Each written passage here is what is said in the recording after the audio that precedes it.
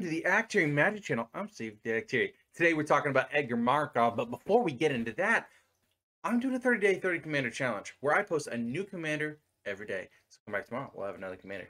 Anyway, let's talk about Edgar. Oh my goodness, he's the hotness. He is the hotness.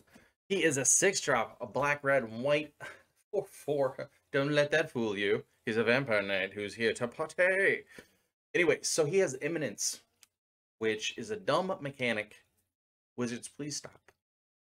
And he say, whenever you cast another vampire spell, if Edgar Markov is in the command zone or on the battlefield, you get a 1/1 black vampire creature token. As first strike and haste, and whenever it attacks, put a 1/1 counter on each vampire you control. So you can just build this guy as a regular old vampire commander and just put every vampire you have in your collection in the deck and just be like, I got win. I got win. Anyway, so let's talk about this dude because he's silly. okay, just throwing it out there. A 1/1 for just doing anything you would normally do is really good, and I'll talk to you about why. All right, so number 5A is just our normal captains.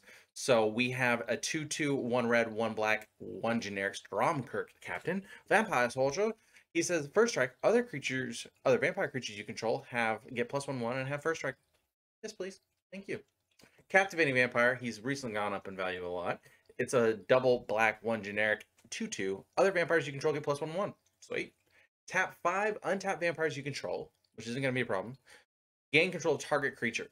It becomes a vampire in addition to its other types. This is... Let's steal your stuff. If I just resolve these two guys here, I've got 4 vampires. And I'm just like 1 away from another vampire and just start taking stuff. Everybody's like best thing, like the commanders. Start stealing commanders, people will hate it. All right, number 5, be more of that. Cordial Vampire is a double black. Vampire is 1/1. It says whenever a Cordial Vampire or another creature dies, put a 1/1 counter on each vampire you control. This is good business, especially whenever we get into number 4. You'll see why. Vampire Nocturnus. Oh, this dude was cool whenever he was printed, and everybody wanted to play him in standard at the time. Triple black, 1 generic, 3/3 vampire. Play with the top card of your library revealed. As long as the top card of your library is black, Vampire Nocturnus and other vampire creatures you control get +2/1 and have flying. The best like lord you can have for this deck is Vampire Nocturnus. It's good. Now number 4 on our list. Is anyone surprised? I'm not surprised. It's Skull Clamp. Skull Clamp is a 1 generic. Equipment and size. Equip for 1. Equip creature gets +1, -1. Whenever a quick creature dies, draw 2 cards. All those little tokens you're getting for free, basically. Now you can just draw 2 cards with them. Heck yeah, for 1 generic mana. Awesome. But let's get that combat damage in. And I've been talking about this card a lot recently, especially with werewolves and vampires now. It's War Cadence. It's a 3-drop, 1 red, 2 generic enchantment. It says pay red and X. This turn, creatures can't block unless their controller pays X for each blocking creature he or she controls. And it can be done on other players' combats. So if somebody declares attack on another opponent, you can just make it cost X amount of mana for each creature they want to block with. You can just murder somebody with War Cadence. Like, you're not even involved in the combat. And now this person who's defending is just not going to be able to block this creature that's attacking them, this player that's attacking them. Oh, it's so good. It is such a political piece. It's so fantastic. And it makes sure that all your stuff gets through. It's great. Now, number 2 on our list is Vito, Thorn of the Dusk Rose. It's a 1 black, 2 generic, 1/3 vampire cleric. Whenever you gain life, target opponent loses that much life.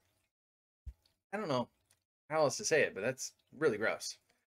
Double black, 3 generic. Creatures you control gain lifelink until end of turn. On his own, just swinging, you're just going to just wreck somebody. Just even from the attack. You haven't even dealt combat damage yet, and they're damned if they do, damned if they don't with their blocks. It's just really good. And number 1 on our list, Alenda, the Dusk Rose.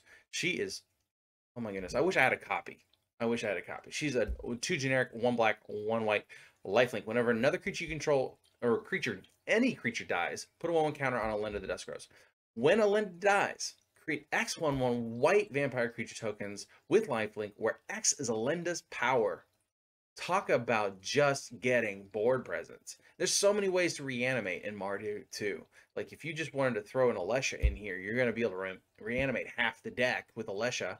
So Alenda, grade A approval. But wait, we're not done. Let's talk about some combos that you should be running or could be running in your Edgar deck.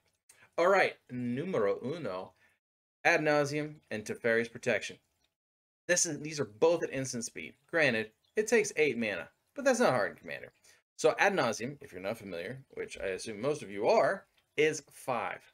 2 black, 3 generic, or instant. It says reveal the top card of your library and put that card into your hand.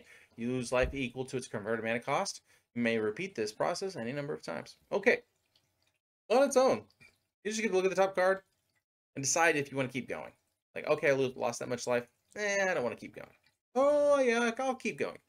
All right, but Teferi's Protection says 1 white, 2 generic. Until your next turn, your life total can't change and you have protection from everything. All permanents you control phase out. Your life total can't change. Whoa. While they're phased out, they're treated as though they don't exist.